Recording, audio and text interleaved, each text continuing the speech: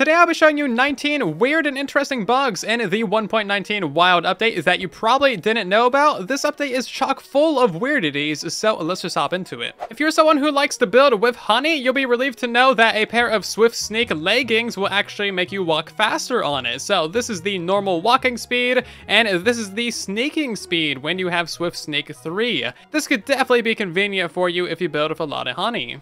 If you have a villager breeder in a mangrove swamp biome, the babies will not actually be the regular swamp villagers. So now we got ourselves a baby villager. We just need to wait for this guy to grow up and we'll see what variant it is. And as you can see, both of our villagers have grown up and they're just the regular plain villagers. You can also demonstrate this bug just by summoning a villager and a mangrove swamp, and as you can tell, it is a regular villager and not a swampy villager. So as of right now, if you want to get swamp villagers, you got to go to a proper swamp and not the new one. If you're in creative mode and you have an older texture pack, your hearts and your hunger bar might still be visible on your hotbar for some reason. This goes away if you take your texture packs off, and these hearts and hunger actually represent your vanilla stats. So if we take some damage from the slime and go back into creative mode, as you can see, that actually represents how much damage we've taken and how much hunger we have left. So they are functional, but they're just very in the way. So make sure that you have all of your resource packs updated for 1.19.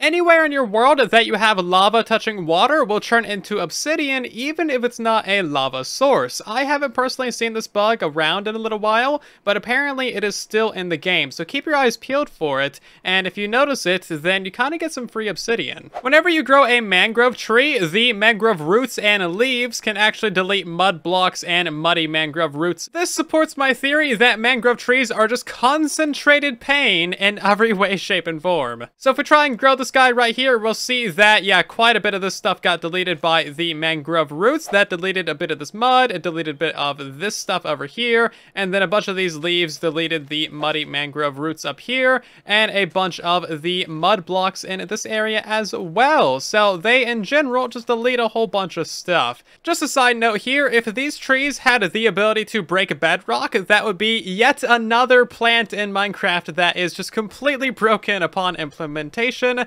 and has the ability to break blocks. Basically, every new plant we get in this game can break something or delete something in some way that it shouldn't. It's actually really funny. If you look back through all the old updates, yeah, basically every single plant deletes something weird. You probably didn't know this, but there's a 62.3% chance that you're not subscribed to this channel, and we're less than 4,500 people away from breaking 500,000. If you subscribe, there's a 100% chance of helping us reach 500,000. Come on, this pig man needs your help.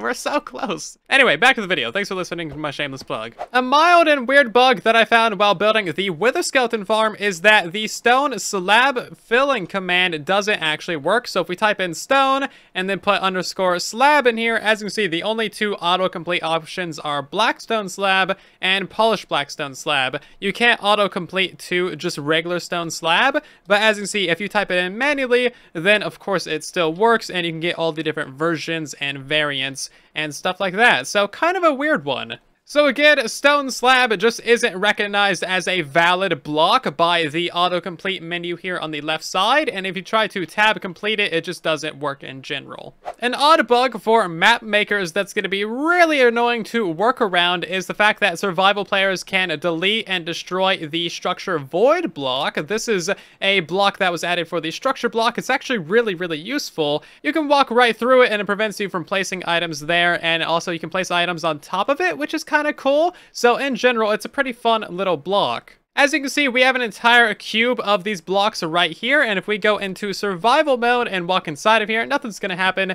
However, I can place a torch inside of here and like actually delete these structure void blocks, and I can place a whole bunch of stuff in here, and in general, I can ruin this area. If we go back to creative for a second and look at the carnage, you'll notice that I have officially deleted a bunch of these blocks in survival mode just by placing torches and other basic blocks. It might seem like kind of a small bug and kind of a niche situation, but these are used a lot in map making, and it would be very nice if this wasn't possible. If you wonder where, you can actually place a sugarcane on top of mycelium now. However, there is a small bug with this, so you could actually completely remove the water sources next to it, and then you have sugarcane with no actual water. As soon as this stuff is updated, it is going to pop off, however, as you can see there. So it's not stable, and you can't use this for farms or anything. However, you can use it for decoration. So as you can see, we're currently on random tick speed of 1,000. So if this was going to break, it definitely would have broken by now. Basically, all I did was place in the sugarcane, put a piece of string on top of it, and then remove the water. So kind of a little bit something like this.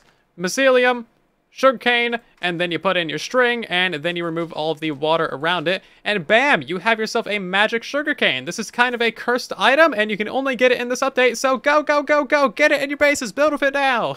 Maybe that was a little bit too much hype for something pretty basic. And there's no reason why you can't make the sugarcane go all the way up into the air. And of course, there's nothing stopping you from doing multiple at once either. You can just go ahead and have a whole bunch of these hanging out around your base. The humble mangrove plank is a slightly broken item, so typically you can combine different types of planks in a crafting recipe, such as for like a chest, for example. As you can see, I can mix and match a spruce and birch. I can put a little bit of oak in there. I can do whatever I want. However, the mangrove planks don't actually work like this. So if we try and put in one mangrove plank, the entire thing is just completely broken. You have to use like entirely mangrove planks in order to craft that chest. And if you put the other planks in there, that doesn't work either. So something about these things is just inherently incompatible. They are just a different species of blocks, and obviously mangrove planks are far superior than any other wood type. Conduits are slightly broken in 1.19, and they barely allow you to see at all when you're underwater. As you can see right now, I have some conduit power from a nearby conduit,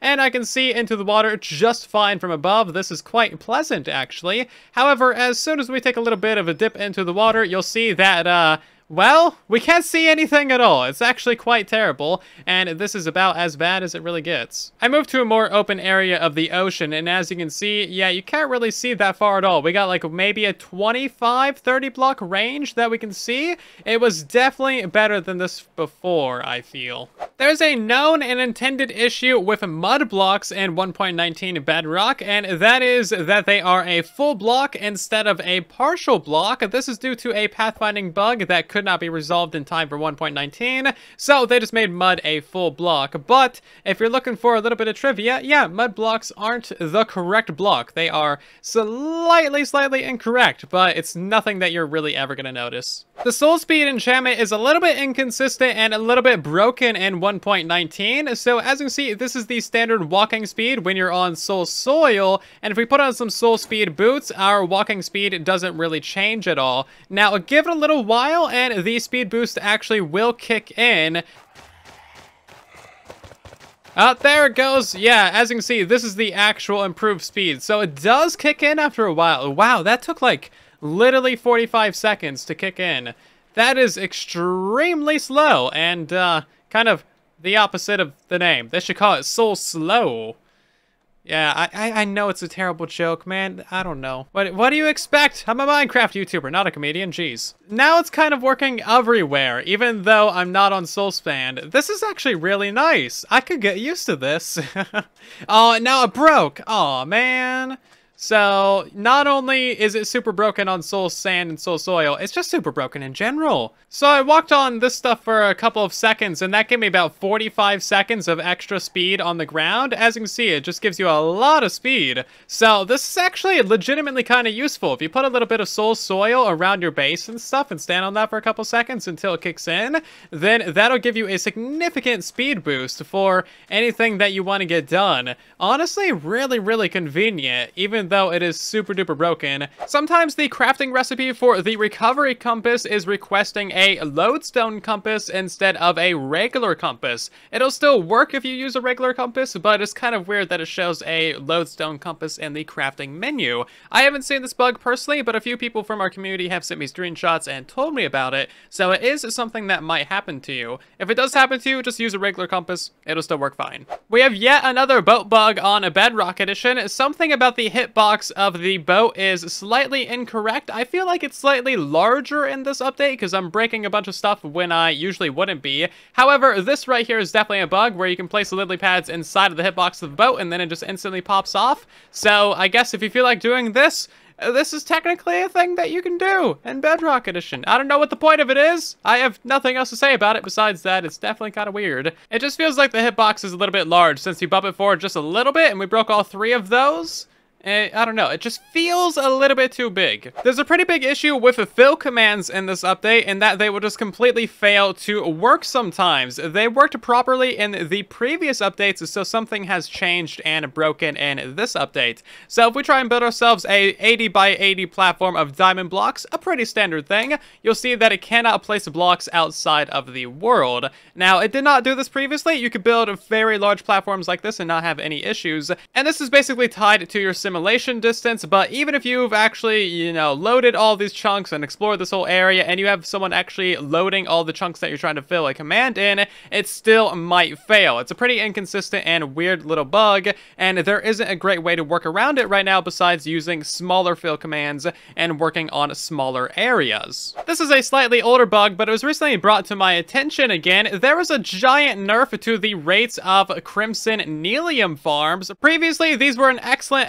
bone farm because every time you would bone meal this, you get just a ton of plants. But as of right now, as you can see, you only get like a couple. This used to be like literally twice as much. It was a little bit insane, but it made for an excellent small scale, cheap and easy bone meal farm. So as you can see, we have the rates for 1.18, literally 101,000 items per hour from this little teeny tiny farm right here. And that was 11,000 fungus per hour. With the 1.18 nerf, that takes it down to 54,000 items per hour. To be fair, this is probably like the intended rates over here because that's more in line with the, you know, warped rates. However, this one is still worse at 33,000 items an hour, and this hasn't been touched since, you know, 1.16. So there's clearly some disparity, and if both of these were upgraded to 100,000 per hour, that would just be great. What do we want? More Nelium! Why do we want it? More bone meal! When do we want it? Sometime in the future, probably, I guess. I don't know. Whenever's good, I guess. Thanks, Mojang. A surprisingly major bug is that players that are not operator cannot use the Mayfly ability in Bedrock Edition. If you're not aware, Mayfly is a ability from Education Edition that allows you to fly regardless of your game mode. And if you take it away, you can actually make it so that creative players can't use flight, which is really great and silly.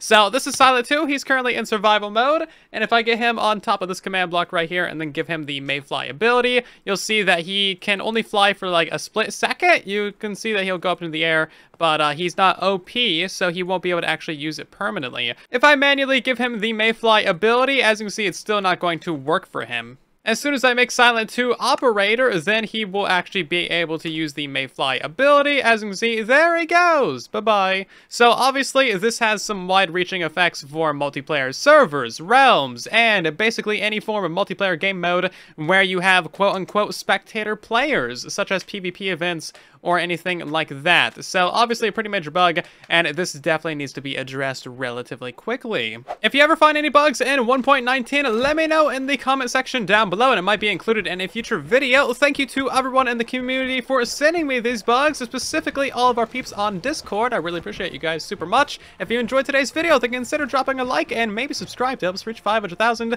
Otherwise, I'll see you guys down in the comment section in the next one. And then there was silence.